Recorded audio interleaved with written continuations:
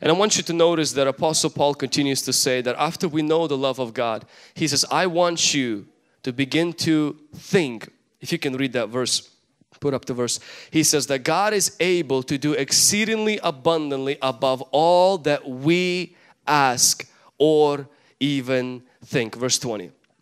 According to the power that works in us. I want you to notice that God is saying He is able to do exceedingly above all beyond what we ask or even think. So leave it on. So here is God saying that I can think higher than you. I can do more than you. So the first component of our walking in a new mind is constantly remember God loves you. The second one that I want us to remember is this, is that God wants us to think higher than our circumstances. Or think on the level of your belief, not your fear. Think higher than your circumstances. It's as though God is saying that I think I am so much higher than your circumstances. I want you to think higher than your circumstances. Each one of us are surrounded with circumstances.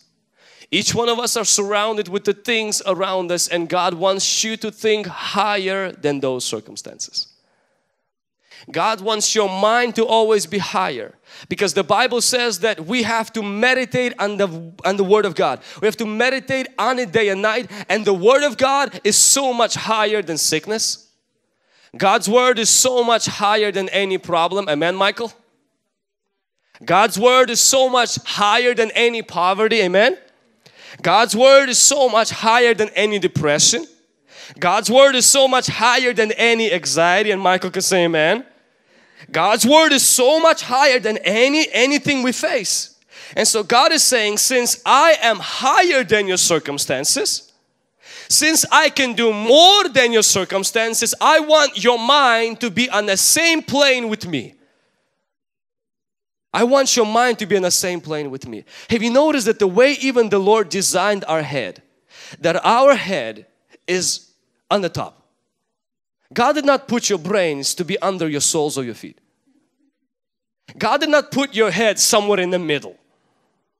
God put your head to be the top, so that you always, in your mind, is always higher than anything else. But sometimes that's the only physically, but in every other area our head is under our feet. Many times our mind is always under our circumstances, and we say things like that, oh, my mind is so overloaded, my mind is so overwhelmed. It's as though we threw our head and threw it on the ground and we're walking, and what's on the top? Problems. God wants your mind to be on the top, not your problems. Can somebody say amen? God wants your mind to be on the top, not the demons that are seeking to attack your life. Can somebody say amen? When your mind is on the top, something begins to happen. A miracle begins to happen.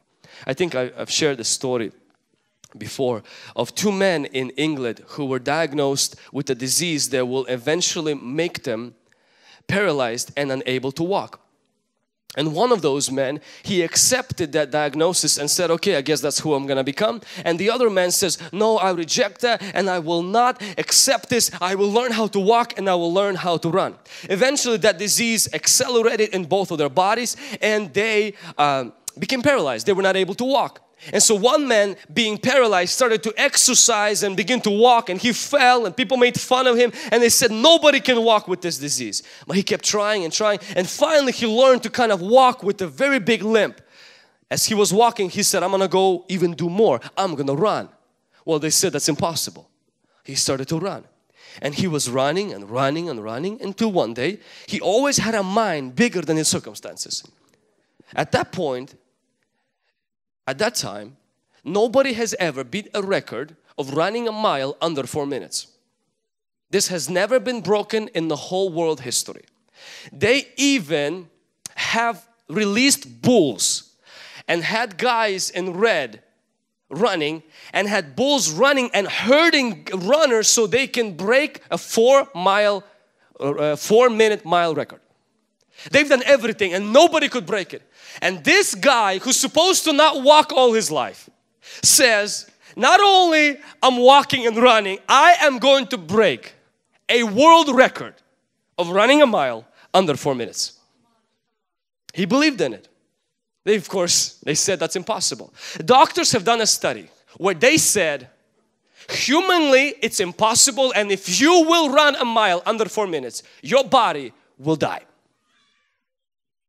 He still didn't believe it. Because you're running about 15 miles per hour. And he put his mind above that. And he says, I can do it. He says, I was supposed to be paralyzed. And the doctor says I shouldn't be walking. So if they're saying this, maybe I should just rise above it. On this particular day, in May 6th, 1954, Roger Bannister, this is the exact moment, and that is him. He broke a world record of running a mile under 4 minutes.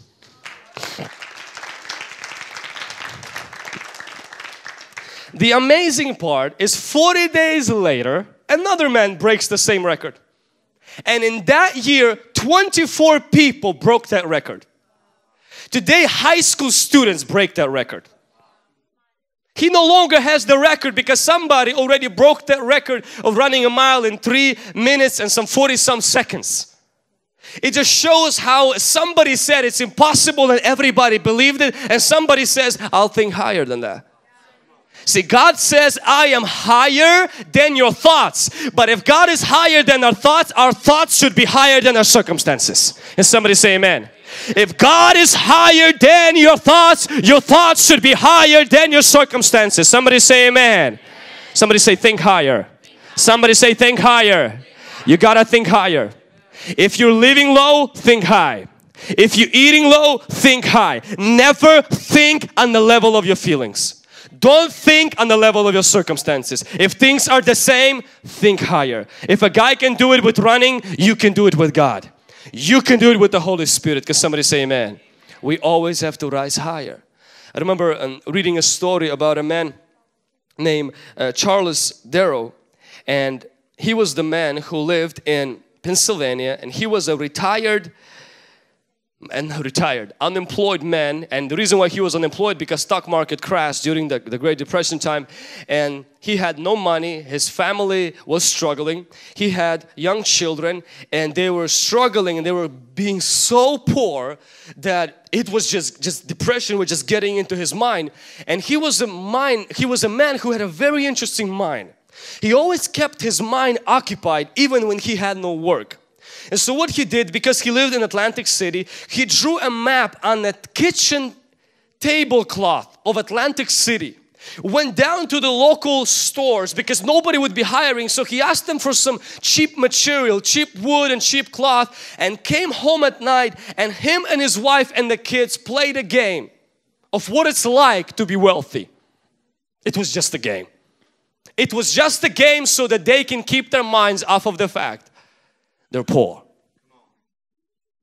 Because they had other poor friends, in the evenings, other poor people would come and say, what are you guys doing there? Hey, we're playing rich. We're pretending we're rich. They said, can we play with you since we're poor like you? Oh, you're welcome. And everybody starts playing a game where they can become rich without any work. Until those friends started to win at the game, and they said, hey, would you mind if you sell us a game for $4? He said, I don't mind at all. He would sell a game and make another one. Sell a game and make another one. Until he went to this company who produced games, and he said, hey guys, I have this amazing game that helps poor people feel like they're rich. Would you buy it? They looked at his game and they found 52 fundamental errors. And they said, your game is too long, too stupid, too complicated, rules are too bad, your game is bad. He didn't get discouraged. You know what he did? He printed 5,000 of those games and started asking each store, hey, would you mind having a game that helps poor people feel rich? And some stores would buy it, some stores won't. Until one person who bought the game, who was actually a daughter of the very guy who rejected that game. He looked at him, he says, what are you doing? He says, oh, this game helps poor people feel rich. He said, this is, and he just watched her and he just ridiculed her, made fun of her until he kept watching. He says, wow, this is actually very interesting. He brought the guy back. He said, I'll buy your game. And this guy started to receive royalties. Within a very, very short time, he became a millionaire. He is actually the wealthiest man who made the most money from a game.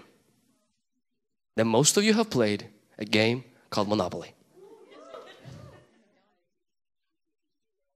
Huh? 52 fundamental errors. The point is this. A man chose to think above his circumstances. He could have become a man who says, I'm broke like a joke, I should live and I should settle. He said, my mind is going to be higher. My income is here, my mind is going to be higher. Amen. And the most amazing part is we have the Word of God. We're not just sitting here trying to put some positive thoughts in your head so you walk around and if you're struggling, just think better, think higher. No, we're talking about think higher because God is even higher. Think higher because God is even higher. Can somebody say amen?